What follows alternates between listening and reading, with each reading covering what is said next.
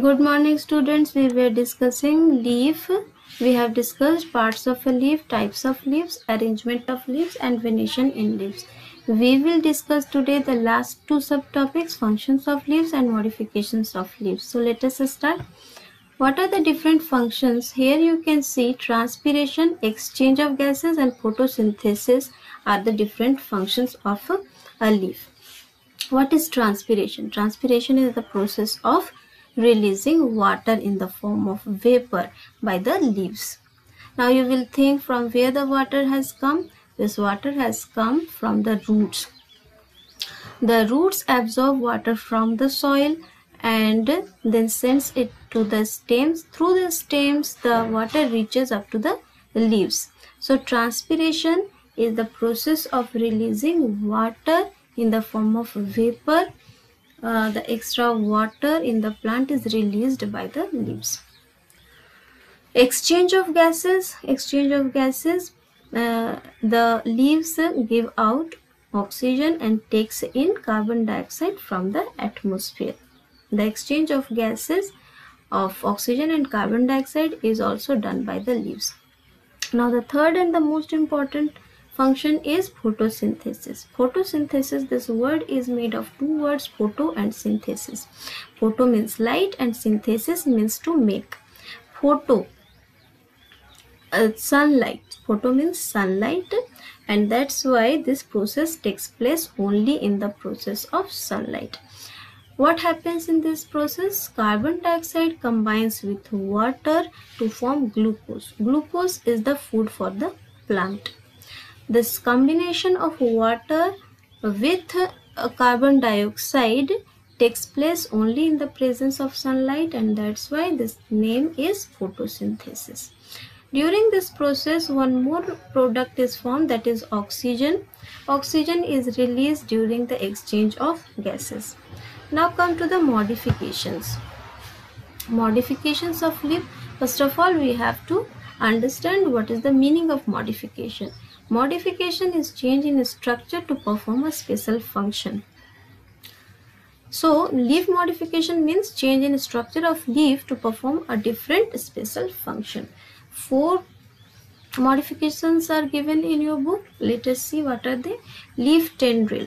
Leaf tendril, when the leaf changes its structure like a spring so that it can wrap around some hard object nearby so that it can help the plant to climb up. So leaf tendrils are present in the plants in which the stems are very weak, like climbers, like pea, then grapes. In this type of plants, leaf tendrils are present. Leaves changes its structure like a spring. Now the spines. Spines are needle-like structure. The leaves changes its structure like needles so that it can reduce the loss of water.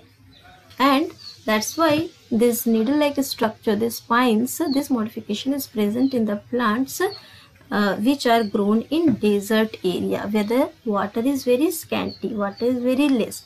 So to conserve water by reducing the loss of water by transpiration, the leaves changes its structure to spine. Now scales. Scales are leaf which are like plates, but they store food. Like in onion, you can see the leaves of onion, the inner leaves of onions are very juicy because they store food, glucose. And in ginger also you can see the scales. In ginger the scales are thin to protect the inner part of the ginger. So scales are flat structures to store food and to protect the inner part of the leaves. Now the fourth modification is leaf modification in insectivorous plants.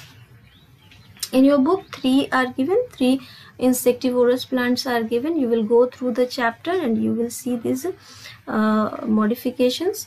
Pitcher plant, Venus flytrap and bladderwort. Pitcher plant, the leaf changes its structure like a pitcher, and in this pitcher, when the fly or any insect goes inside, it cannot come out because the inner part of this pitcher is very sticky.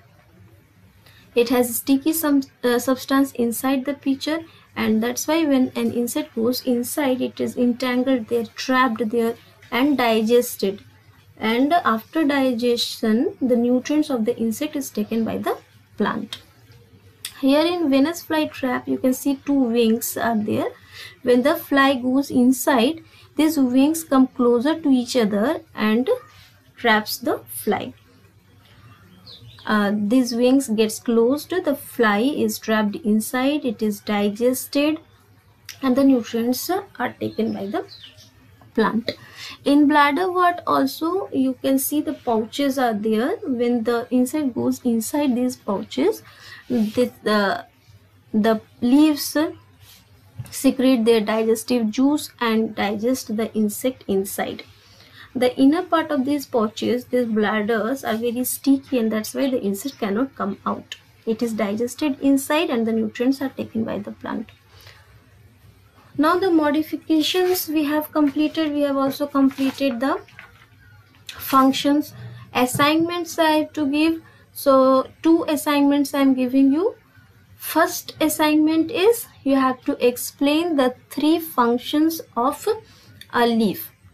Explain the 3 functions of leaf. You can take the help of diagrams. And second assignment is what is modification. You have to define modification, what is modification, and explain any 3 types of modification. These 2 assignments you will complete, and next day we will start the flower.